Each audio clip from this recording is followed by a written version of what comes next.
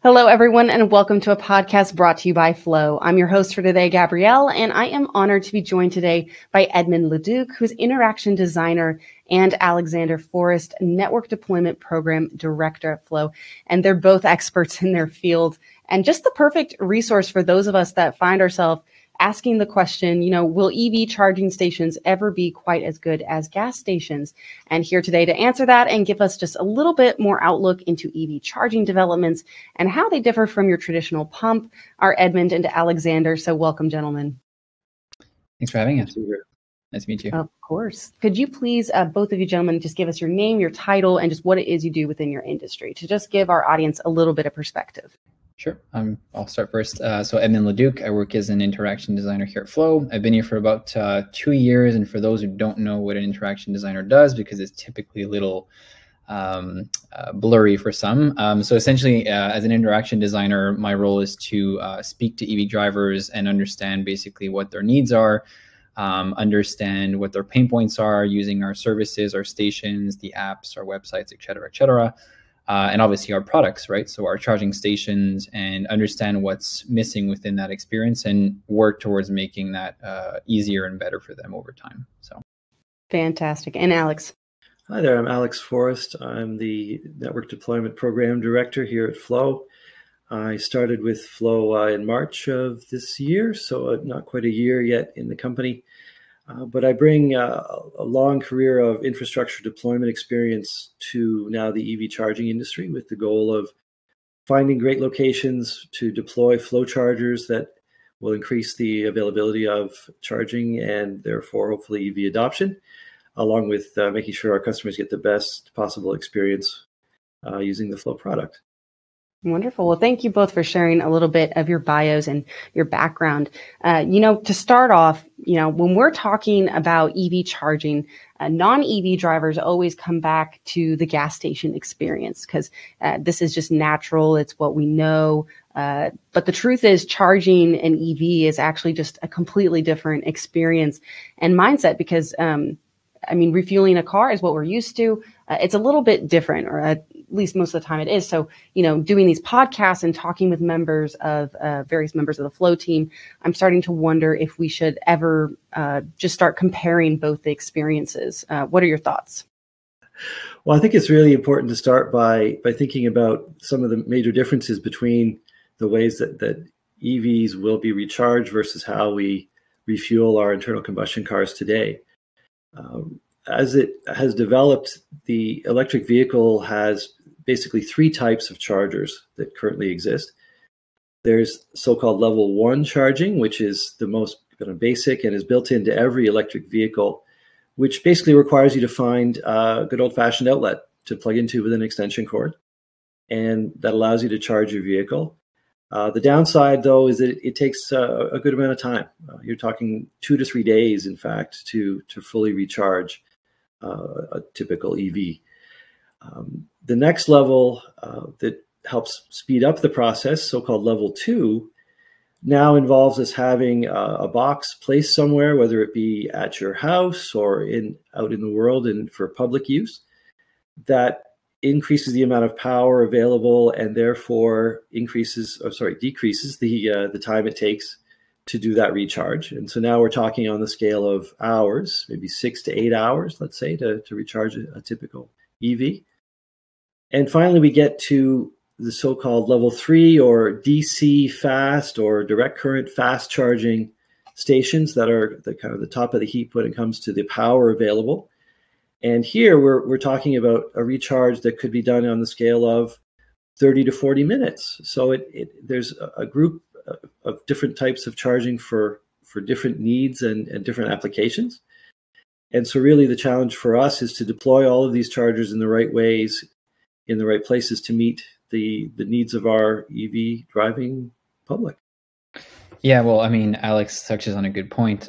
There's obviously different types of charger for different scenarios. And I think the important is knowing when to use which one. And I think that when people look at EVs or EV charging stations from an outside perspective as maybe someone who's never had an EV or who's new to it, The main thing that people notice is the public charging stations, which are either, as Alex mentioned, the DC fast stations or public level 2 stations. But what we often tend to forget in our first, let's say, analysis of how people fuel an EV versus an internal combustion engine is that, instead of having to always go out to fuel your vehicle, 80 to 90% of what we're doing to charge an electric vehicle is done at home overnight without any hassle, without any getting out of the home. I often compare it to sometimes, just you plug your phone in at night, you wake up the next morning, it has a full charge. So an electric vehicle in 80% of the situations is comparable to that, actually. So the DC fast sessions or even level 2 sessions are only occasional things that people have to do if they do a much longer road trip, or if they're going much further away, or if they just decide, hey, I'm at the mall and I feel like topping up, I'll just plug in my car, tap my payment, and I'll be adding some distance to my car while I'm doing other errands. So it kind of does the work for you in the background. I kind of want to dig into that a little bit, because actually I just had a family member who just bought an EV vehicle, and within the vehicle, it shows you the map. It's supposed to be real easy, right, to find appropriate charging station. And, for these longer, maybe road trips that you're taking, sometimes that could be a little bit difficult. So, Alexander, as someone who works on network deployment, could you please maybe enlighten us about some of that in terms of, will we ever bridge that gap? Can we hope that someday it'll basically be just as easy to find a charger as it is to find a pump? Yeah, the goal, of course, is to continue to increase the available infrastructure that's out in the world. That's a big part of our mandate and a big part of our goal. And some of the things to keep in mind is the sort of influence of governments as they continue to really invest and subsidize the deployment of EV charging infrastructure. And so that's really had a big impact, and will continue to have an accelerating impact on where these chargers are placed and how many of them are available at those locations, with the goal absolutely of making it as easy as possible for anyone to find charging when they need it, where they need it. Oh, well, absolutely. And, can we talk about that transition from early adopters to maybe a more broader public? What impact is this going to be having on the industry? Yeah, I mean, it's going to have a pretty big impact, because people who, let's say, had an EV in the early 2000s, mid 2010s, and so on, like the people who currently have an EV for several years, are people who jumped on that bandwagon, for environmental reasons, or for, the technology that was behind it. They sort of read up about it and they were very enthusiastic, and they still are very enthusiastic. And they're especially a lot more forgiving than your standard person who has, again, the reference of going to the pump, tapping their credit card, fueling up, and getting on going in only a matter of a couple of minutes. So obviously, if someone comes into the EV world of the mindset of, I'm going to have such a quick, in and out sort of experience, there's a bit of obviously a learning curve for some people. And again, like, our goal obviously is to make sure that the deployment of these stations is done in a thoughtful manner, right? So it's one thing to add hundreds of thousands of chargers across North America. It's another thing to do it in the right areas where it's actually useful for people. If you look at the current landscape of where EV stations are set up, some are great. They're really, next to amenities and services and things that actually help people do things that are handy within that 10, 15, 30, 35-minute break if they need to charge their vehicle in a DC fast station on a road trip, for example. But some other locations are not as well thought out, and they don't offer exactly what people are expecting to see at a charging station or even at a fueling station. So one thing I want to touch on that's super important, that I think the gas station experience is doing really well, that we're aiming to do even better in the short and long term, is making sure that the experience of charging an EV is predictable. Right now, unfortunately, that predictability aspect that a gas station offers, so sort of knowing what you can expect if you stop at a gas station, there'll be a restaurant nearby, or there'll be a little corner store, or something I can go in and get a snack or a coffee or bathroom, or even have something to clean my windshield, or even just a garbage can, small things that just make the pit stop a bit more enjoyable are not currently very standard across how stations are deployed. And that's something that we want to make sure that we're doing better. Well, I do think you touched on a really important part there too, which was, we can just deploy hundreds and thousands of chargers across the board, but it really comes down to which types of chargers are appropriate for that area. Like you said, where is it in terms of gas stations? They have these amenities nearby to them, and building that expectation. Well, as a quick follow-up, Edmund, you've actually had substantial and diverse conversations from panels you've been a part of. So following up on that, I wanted to ask you, in regards to those experiences, what kind of discussions have you been having with drivers, and just what kind of stories and feedback that you've received? Yeah, so I think that's something that's important within our design team, is that we speak to a lot of EV drivers on a weekly and monthly basis. We've built up a panel of roughly 400 EV drivers, which we talk to regularly. I think right now we speak into over 150 of them in the last couple months. There's no trash can for me to, empty the stuff that I've been eating on my road trip, and put it somewhere. Or there's no, place to just sit and have a snack or a coffee or anything nearby. So again, the things that EV drivers want to be able to do while they're doing their pit stops, for example, again, for fast charging, are not that out there. They're not that complicated. They're pretty straightforward. It's just things that you have to sort of expect people to want to do to kill time. Sure, that's fine. I mean, well, the way that we design charging sites is clearly important to offer a more positive charging experience. But, surely the location of chargers also matters. So, Alex, you were saying earlier that EV charging stations can be located pretty much anywhere. So how do you choose where to put them? What goes into that thought process?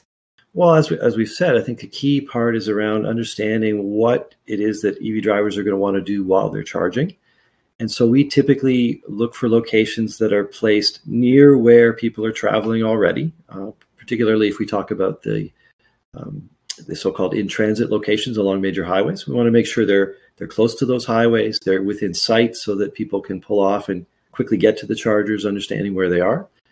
And then very importantly, there needs to be something typically for them to do while they're charging, right? We've said that the charging sessions can last upwards of 30, 40 minutes, even up to an hour in cases.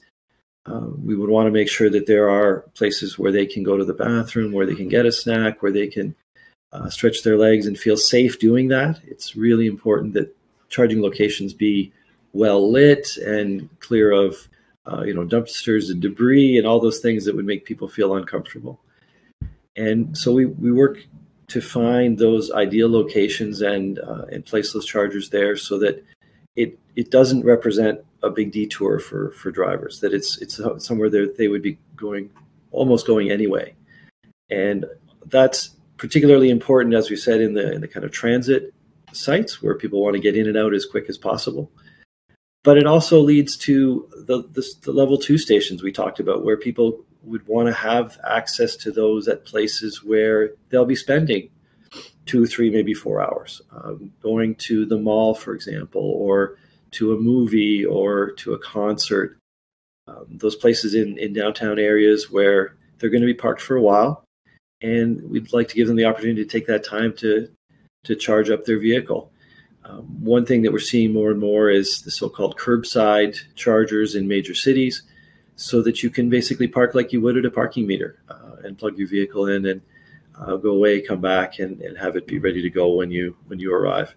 I think that, for me, the big theme of it, EV charging and where it leads us is it's kind of multitasking, right? It's something you can do while you're doing other things. And that's really one of the pieces that makes it different from the current gas station approach that we have today. No, that is super important, and how many, out of curiosity, how many EV chargers are along Route 66? Do you have a map on that? Well, our goal in the long run, of course, is to increase the number of chargers available, increase the dots on the map, if you will. And the question often comes up, can we hope to reach the same number of locations as we have gas stations today? And the short answer is, in the long run, we can probably hope to exceed even those numbers potentially in terms of placing chargers, because it's actually quite a bit easier to place chargers than it is to place gas stations. as you can probably tell, all that we really need for a charger installation is an electrical connection. They tend to be quite small in terms of their footprint and their impact on the local area. We don't have to have big tanks buried in the ground. And so that allows us to be much more flexible in terms of where we can place these out in the world, all around those places where we would like to have that charging available. We talk about the example of going camping, and in the days of your gasoline-powered vehicle, you may find yourself out in the woods, maybe you're not close to a gas station, being worried about being able to make it home.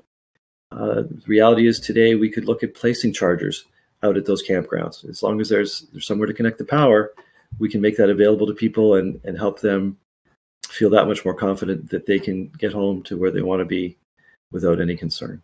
Mm-hmm. Yeah, actually, speaking of camping and whatnot, you made me think of another aspect that does come up often when we're talking to drivers who, for example, are bringing their boat up north, or they're bringing an RV, or they're just hauling something that's behind their truck or their SUV or whatnot. One of the great things about the ways that these chargers are so compact is that you can basically create a charging site in any disposition you want. So you can set up these stations to really have a pull through, right, for people to park with an RV or something that they're pulling behind them. And with that, obviously, we try to make sure that these locations are easy to spot, that they feel safe. Anyone who's stopping, let's say, on a long road trip during a night period, lighting has to be present. These areas have to feel safe. They have to be easy to recognize from a distance. So these are things that we're trying to work around and make it better for, obviously, any type of EV driver, whether that be at the campsite or off the highway.